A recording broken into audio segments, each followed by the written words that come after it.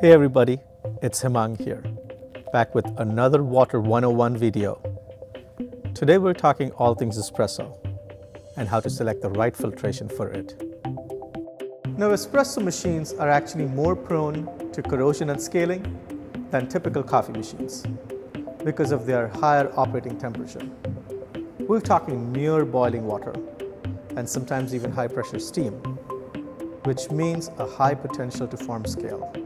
Now, one way to help reduce scale buildup is to reduce water hardness, the calcium and magnesium ions, and reducing TDS, or the total dissolved solids. However, the Specialty Coffee Association recommends leaving some amount of minerals in the water for flavor. So it's a nuanced science. Now, since water makes up almost 100% of an espresso shot, it's almost as important as the coffee beans you use in terms of flavor.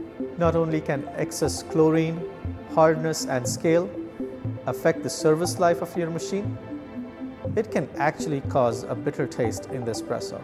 So with all that in mind, what are your options?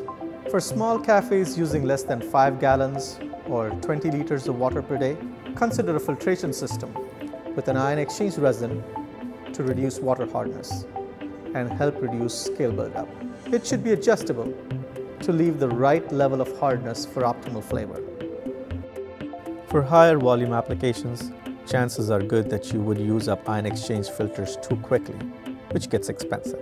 Instead, a reverse osmosis system may be a more cost-effective solution in the long run. And you can visit 3mfoodservice.com to learn more.